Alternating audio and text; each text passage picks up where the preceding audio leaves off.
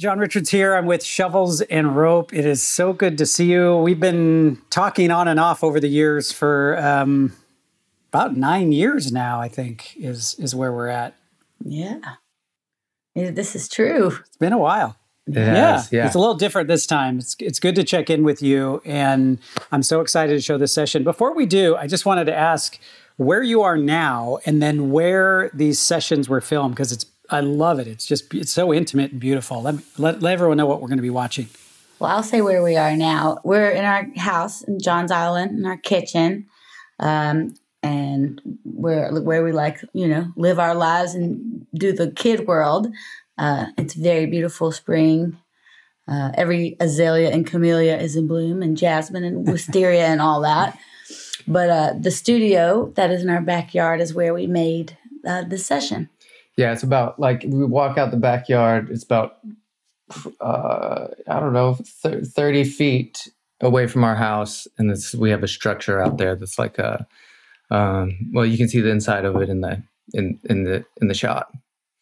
It's like all plywood, like a utilitarian kind of, like artsy little shack. Mm-hmm. Has it helped having that during this pandemic to be able to hide out in the shack? Man. Well, on so many levels. So at the very beginning of pandemic lockdown, Michael and the kids were coming in off a European tour and a tour of the Southeast that ended. We were trying to stay on the road because we were in the middle of a huge kitchen renovation. This kitchen that you see behind us, there wasn't a kitchen here. And the idea was to come off of the road when the kitchen was functionally in, because without a kitchen, 2 small children, it doesn't, you might as well just get a hotel and call it a day.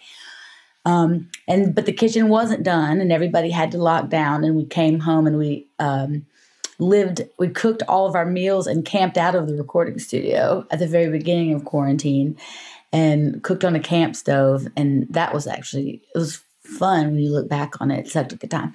But yeah, the studio has always been essential for us, especially since we had little ones, to be able to work from home. And since Michael makes all of our records from home, having a space outside of the house has made it so that we can achieve work-life balance that would be otherwise way more challenging. I love that. And the first song we're going to see is, correct me if I'm wrong here, this is an unreleased song, correct? Mm-hmm. Right. Tell me a little bit about Domino. Domino. It's a song about James Dean. Mm-hmm. It started out to be about James Dean's car that was kind of supposedly haunted, and the one that he crashed, and then somebody had some of the guts of it and put it back together, and then that car crashed and killed somebody, and I don't know. The story kind of goes on and on, but why don't you describe it? Well, so the idea is that James Dean crashes his car, and it's his ghost kind of realizing that he's dead, and he's walking around fascinated at the effect that his brief film career had on American pop culture. And his little ghost is just standing. I've pictured the ghost of James Dean standing out, looking inside one of these 50s diners, man, not bad. I only had 3 movies under my belt. Here's Domino.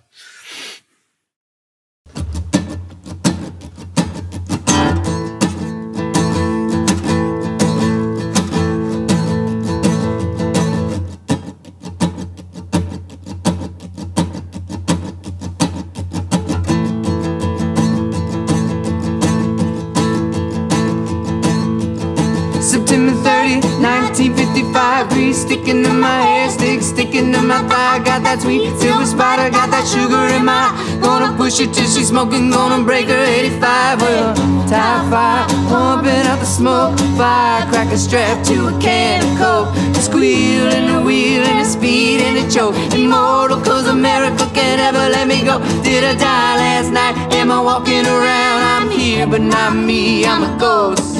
I'm a domino. I'm a domino.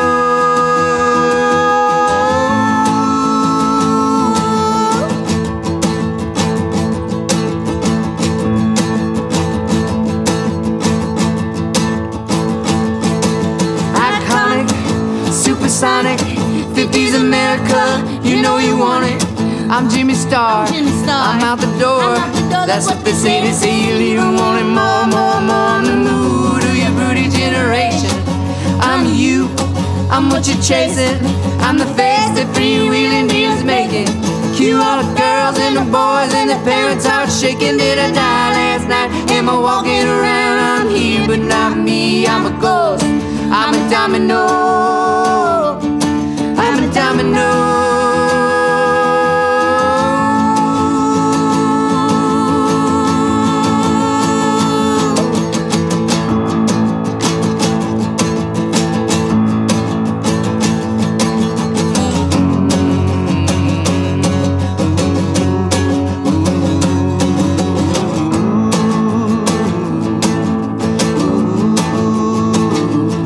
466, 545, 54. I hit the side. I'm DOA.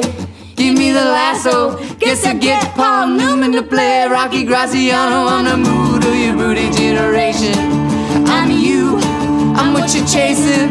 I'm the face that freewheeling dealers making. Cue all the girls and the boys and the parents heart shaking. Did I die last night? Am I walking around? I'm here, but not me. I'm a ghost. I'm a domino. I'm a domino.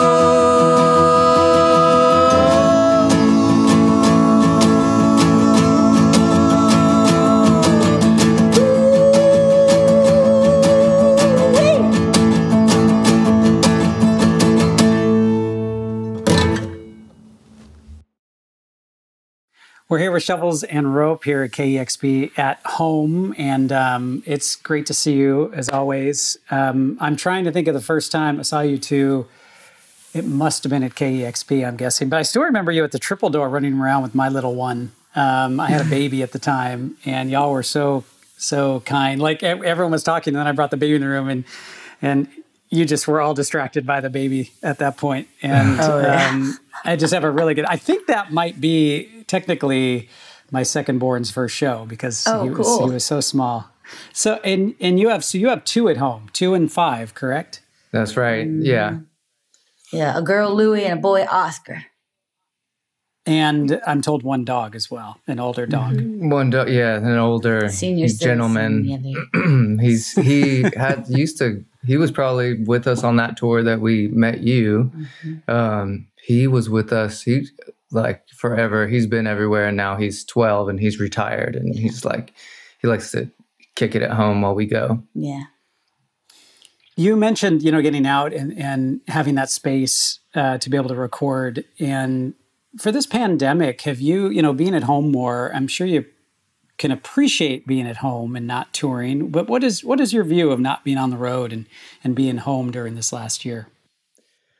I mean, it's hard for real. Like, just with kids and with all of the uncertainties, and we weren't able to make money. We're because that's the way that we make a living is to tour, and but silver linings abound.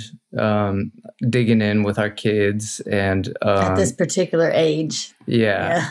And we've had a lot of time to just make stuff in our studio and be really creative, which is, we spend so much time on the road that a lot of times we do the tour and then come home for a couple of weeks and just, try to slam in the studio as much as we can and then get back out on the road and go, And we've just been able to kind of hang back and approach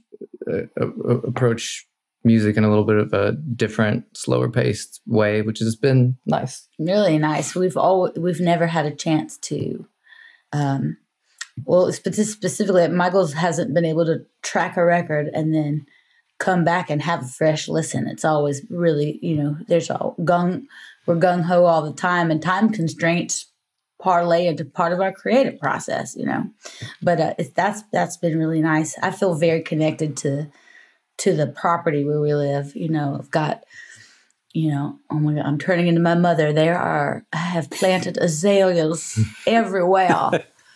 I have fertilized the camellias and the blueberries. Yeah, it's pine straw about, all of it. Like we have big plans, to make our house, just like everybody in America, with any means of some kind of lifestyle upgrade. It might have been just like replacing your worst slotted spoon, but everybody has tried to find some little tiny lifestyle upgrade that will make a huge difference. For me, it's the AeroPress. Yeah. Yeah, I'm with you on those. We planted I'm looking at our garden that we got very ambitious last spring with, and now now we face it again this spring as we're coming out of this. So hopefully hopefully we've learned, and we're going to plant, and we're going to keep those things that we learned during this pandemic. I am hopeful on that. And that is also, like you said, appreciation for live music. I'm dying to have to go out on a Tuesday and stay up too late, where old man Richards, like last year, would have been like, yeah, no, I'm not going yeah. I hear you. I want to talk about the next song. So it's another unreleased song. This one is called Bleed Me. And again, thank you for performing these. I'm so psyched for people to see them for the first time, or possibly. Tell me about this. This is a song. I wrote it for my son, and I don't know. It's about getting drained. It's the best. It's about it being the best and also getting drained at the same time. Right. And anybody who has kids can know that. But yeah, we're thanks for letting us play some new music for you. We always feel so safe to bring you our new songs. We appreciate it. From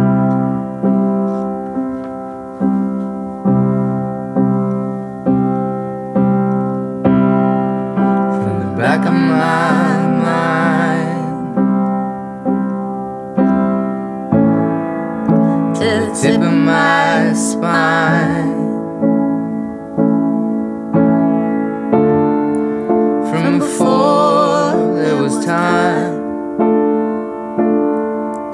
to the corners of my eyes.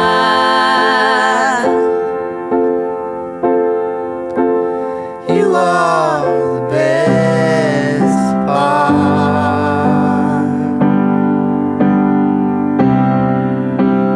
Roll the dice, lightning strike twice, from the song in the night to the sun opens up his eyes.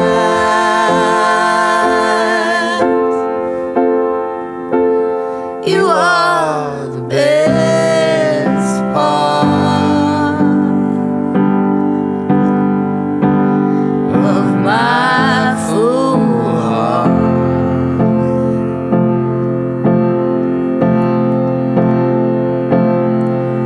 Bleed me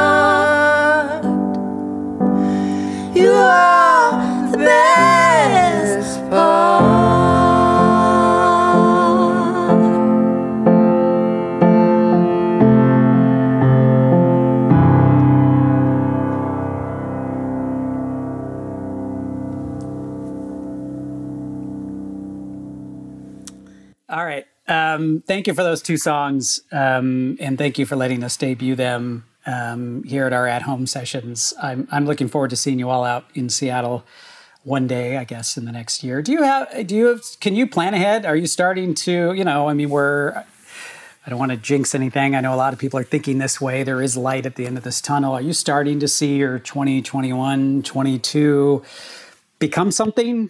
Are there plans? Mm-hmm. We actually do. Yeah, we actually have we have shows on the books, and I'm sure, maybe they all won't happen, or maybe they all won't happen exactly how we think they're going to, but they're on there, and we've got we've got a handful of things at the end of April, and High Water, we're starting to we're not booking it right like hard, but High Water 2022 is starting to take shape. We're allowing ourselves to have those booking conversations, and everything. You just have to. We've all learned to be communicative and flexible over the last year, and the music industry fans, some of them, have had to reclaim their tickets at some point. But for the most part, people are just like, home a ticket, I'll come to the show. Like, just book it whenever it's going to be. And if they can't come, they'll make arrangements. Everybody has some skin in the game because everybody misses rock and roll.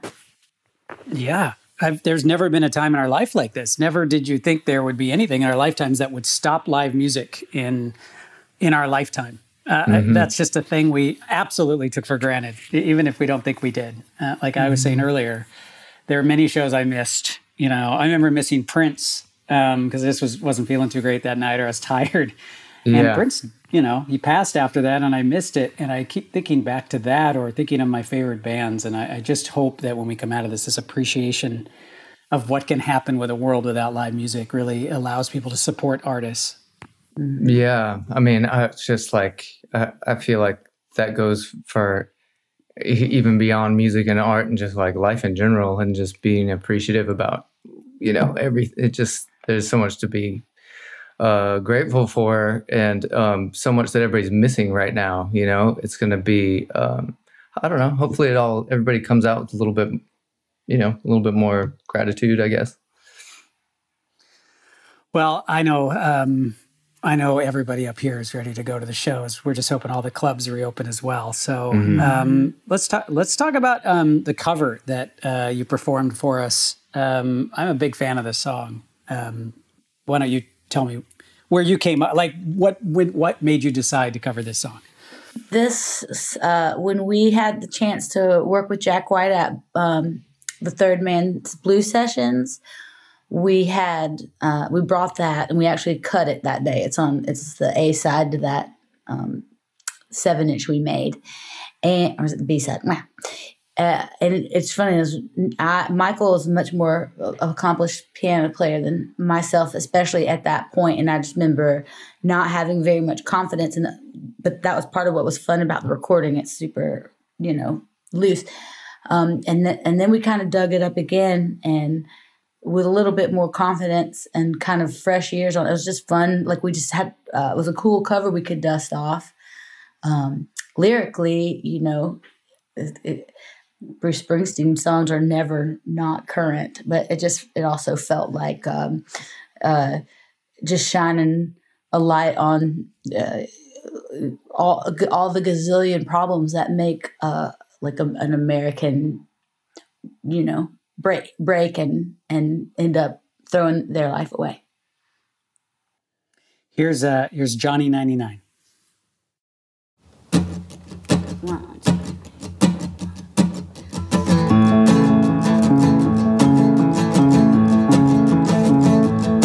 they closed down the auto plant in my wall late last month. Ralph went out looking for a job, but he said that he couldn't find none. He came home too drunk on mixing Tanqueray and wine. Got a gunshot at night clerk, now they call him Johnny 99. Out in that part of town where when you hit a red light you don't stop. Johnny's waving his gun around and threatening to blow his top. When an off-duty cop snuck up on him from behind, club tick-tock, they got the cuffs on Johnny 99. The city supplied a public defender, but the judge was me, John Brown. They came into the courtroom and stared poor Johnny down. Said the evidence is clear, I'm gonna make the sentence fit the crime. Prison for 98 and a year, we'll call it even Johnny 99.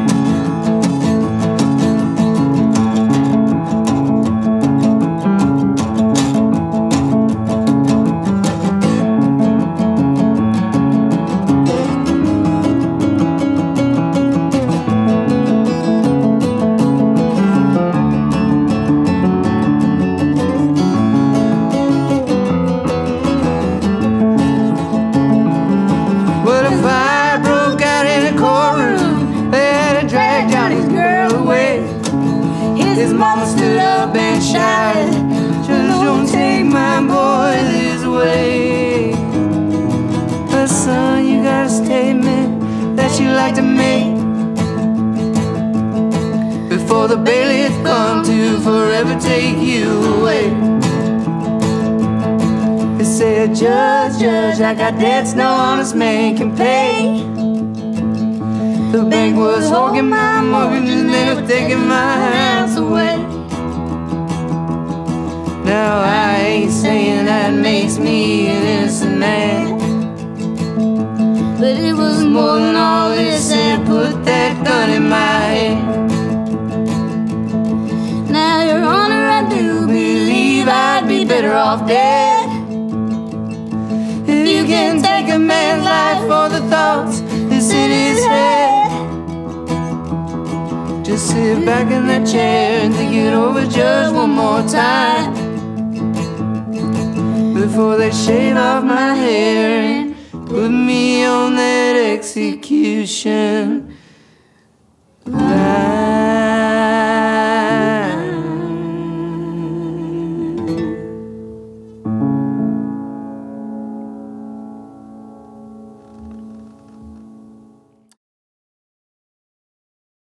Hey, did you all read the Springsteen book, the autobiography? I did, yeah.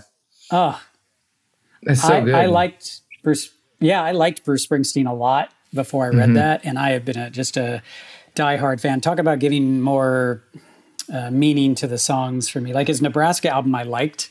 Then after reading that book, it's one of my all-time favorite records now. Yeah, it's really good. I actually was wanting to hear more about it in the book. He talks about it, but not all that much. And I was like, I wish he would write a whole another book on that record. I was surprised by his New York time too. I didn't realize, like, when he was talking about crashing, sleeping on the bench in the park, and just the time frame. I don't know. I just didn't put Bruce Springsteen in that time of music, which is my favorite time. New York in the 70s is like my favorite period of music. Yeah, I kind of miss, like, I audiobooked a little bit here and there, but like I haven't gotten all into it. But so did he leave New Jersey and run and like 75 or something? He's sleeping in the park in New York. Like, what a terrible time to be sleeping in the park. I know. And he was like recording there, and it was just, I'm just in awe. And then and all of his, when I would listen when I was younger and just a dummy and didn't know anything about Bruce Springsteen, I'm like, man, boy, a lot of his songs are about being in a car. They're just like every one of them. He's in a car. He's going, and then you read that book and you realize, man, that guy is a road warrior.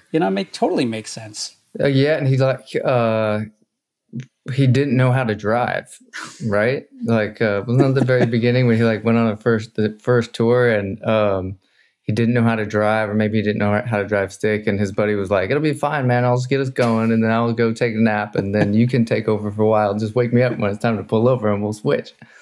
I like that part of the 70s.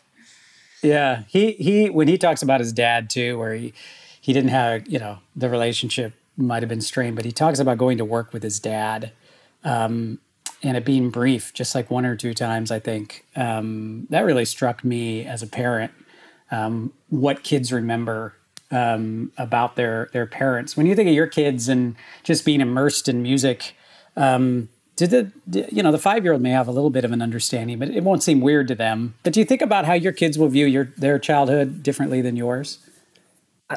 I feel like I don't know. I mean, we just try to keep it fun for them all the time. They're happy kids. They love music. I don't know if they like our music, but they like music, and we sing with them all the time, and just like we'll dance parties, jam and play harmonica and everything, and it's just fun. I feel like they'll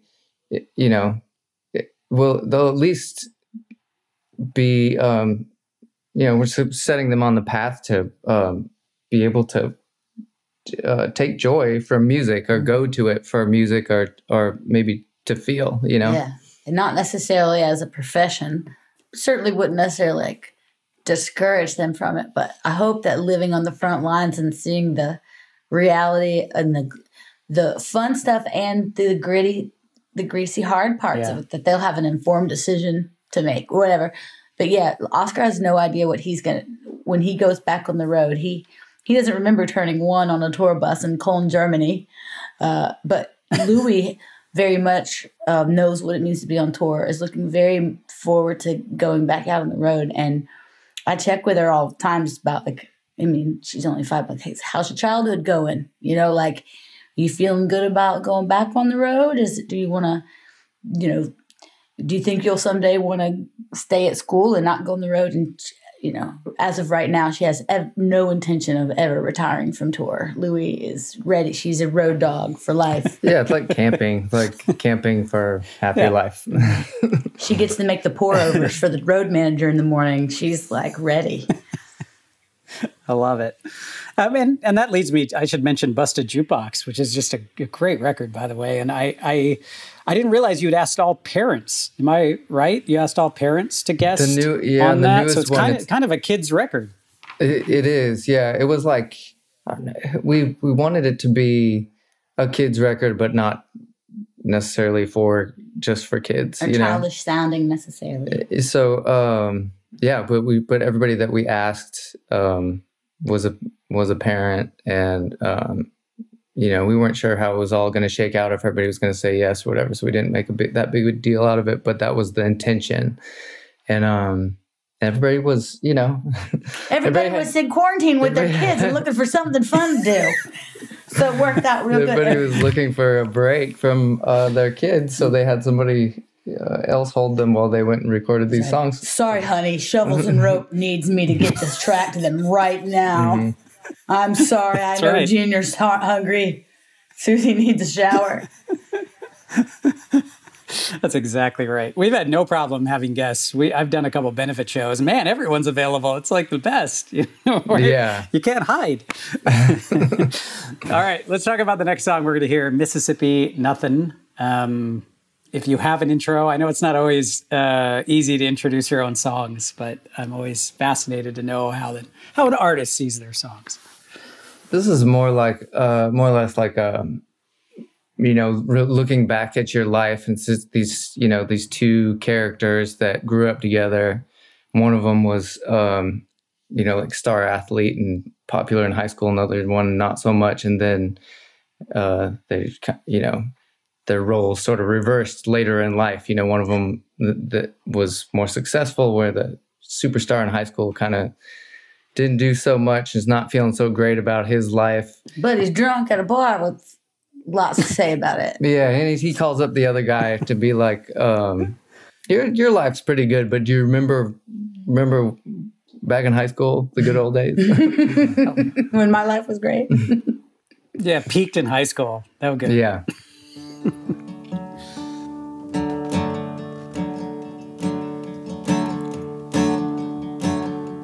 Your joy is killing me. I don't have anything.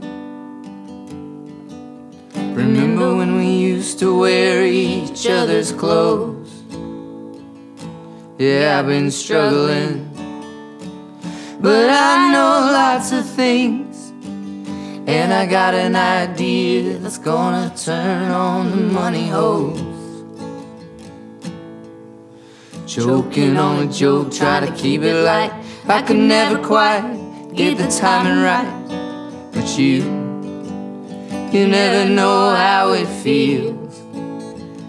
I got ideas.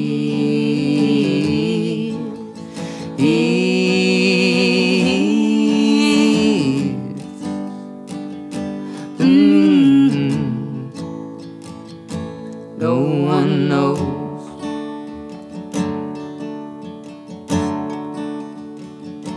We watched you on TV at the recovery. The sound was good, but you're always looking down.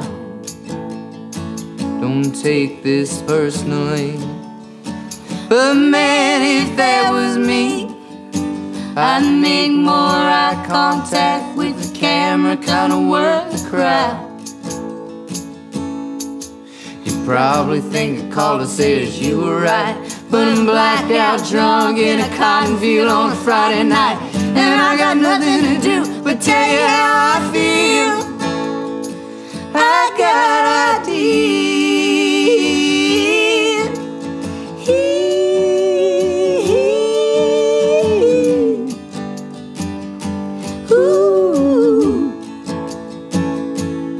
So watch out.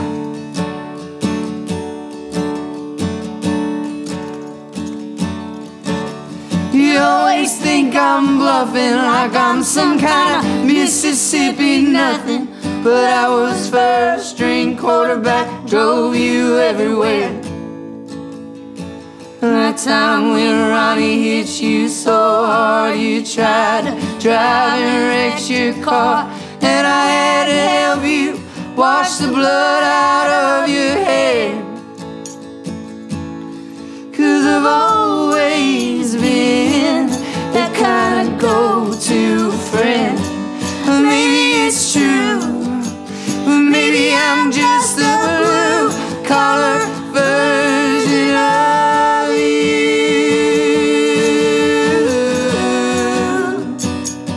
Oh, oh,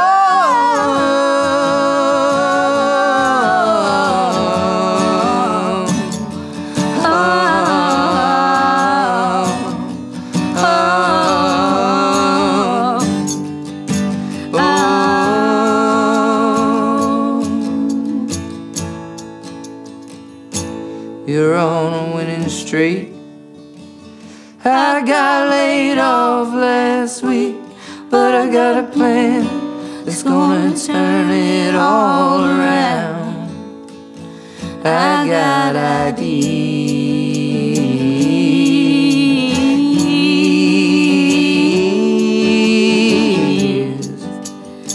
I got ideas.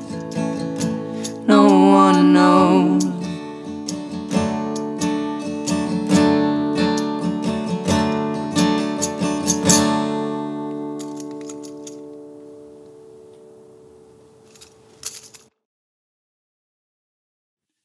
We talked earlier about the work life balance, and seeing you two perform it's so great. It just the intimacy and just how you play off each other.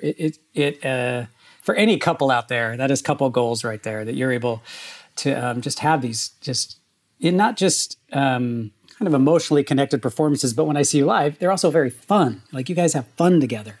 And I think it's sort of I hate to read into your band as a relationship goal, but don't go too deep. Yeah. You'll be so disappointed. Oh, it's such a disappointment to everybody. I mean, it is. You have a lot. You know, I do a bunch of things in my professional life with my wife, and without thinking about it, I do separate myself from the relationship without even thinking about it. Like when we're trying to figure out, like if you're figuring out touring or you're figuring out the next record, how are you all doing with that? And I hate to ask if it's not going well, but are you able to separate those things? We are, but the thing is, it's funny. We used to be really good at separating the things. In fact, it was like, and Michael's really good at compartmentalizing anyway, like, good. But then as the band became the family and the family became the business and the band, and it is all wrapped up. Like, tour involves the well-being of our children. And yes, there's a show to do, but if somebody's sick, it's like family gets mixed up in it. And when we're trying to work out what happens live and what happens in the studio, for example, it is work and it's the musical partnership, but the dynamics of the marriage definitely insert themselves into the process. I'm sorry that I hurt your feelings earlier about something that didn't have anything to do with music, but now we have to get through the music thing. It's also like time, we have limited amount of time to get anything to work together because we don't have childcare unless the kids are in school. So, and then there's always school is always not happening for some reason. There's always it's like a holiday or somebody's coronavirus. Somebody's sick, and so we have to get in a room and kind of look at each other, totally not feeling it. It could be like one of those times where you're just not, and you can't, and you have to, you kind of get there. And that's like a lot about just the partnership, understanding how, we got to figure out a way. And that's, we've had to kind of do that this whole time, but it's just more complicated and it's all woven together now, We've managed to play shows for 10 years without ever not having a show because we had a fight. The show has always gone on. Some of our best shows our best shows when we were fighting. And then I love it. So yeah, it's a superpower. But I feel like it's an allegory for anybody's marriage. Really, it's just that our stuff happens in front of people. I wanted to shout out whoever was in the room with you for the performance as well, the camera work. Who was it? That was our manager, Paul. He's a great dude. He's our Swiss Army knife. He's got a lot of skills. He edits a lot of video stuff together for us, and he's the best. Mm-hmm. Awesome. Well, it was Paul who worked with us to set this up. So shout out to Paul for being the Swiss Army knife. And talk about the next song. Hail, Hail is the last one we're going to see. Little Troubles in Road, classic. A tribute to rock and roll and Chuck Berry and the way that rock and roll makes us feel in our relationship with records. Would you say that's Perfect. true? I think you nailed that. Yeah. You wrote it. All right.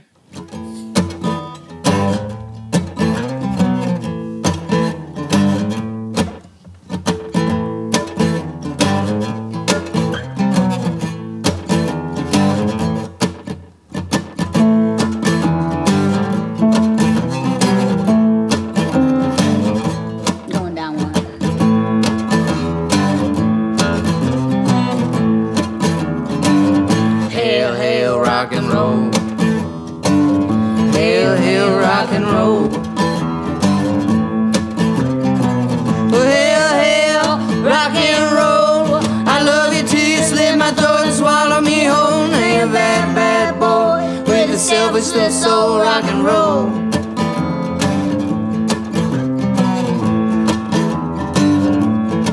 Can't put my finger on exactly what it is that you stole. You brought me lower than I thought that I could ever go. You threw my beat red heart to a deep dark hole, rock and roll. Bye bye bye, bye bye bye. Oh,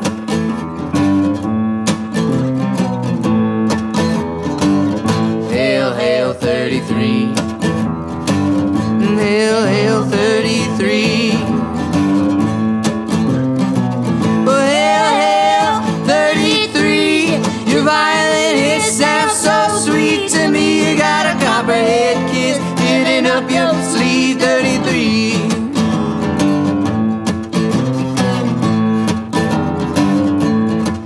You wanna burn me down like that old oak tree. You wanna turn my love into an enemy. You might have fooled everybody, but you won't fool me, 33. Bye bye bye, bye bye bye. Oh,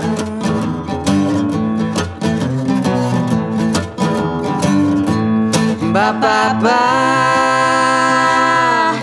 ba ba ba, ba ba ba, ba ba ba.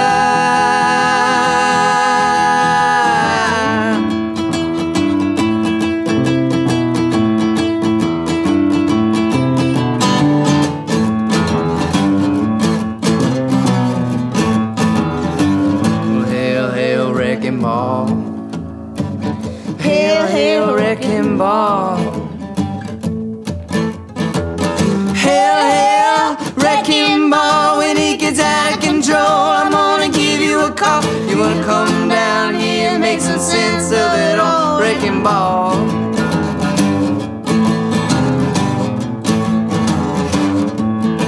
The odor got filled up, the odor got too tall. It's breathing up your neck and burning down your heart. It took years in the making, just a second to fall, wrecking ball. Ba ba ba,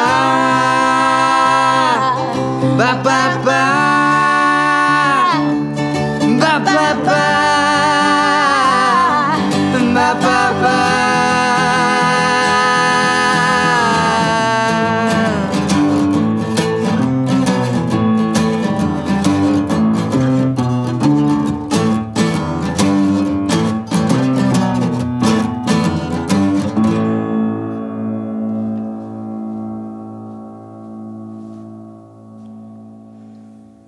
All right, thank you. That was a beautiful session, and I love talking with you and catching up, and I'm so excited for y'all to get back out on the road. And hopefully people can get, this will be a nice preview of what people can see when this happens. I think that's the best part of these sessions at home now. And thank you for letting us in your home.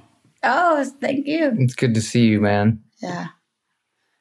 It is always good. Since the Oh Be Joyful days till now, it's an honor to call you guys friends. I really appreciate you taking the time today. Oh, wow. Thanks, John. Discover new music at listener-powered KEXP.org.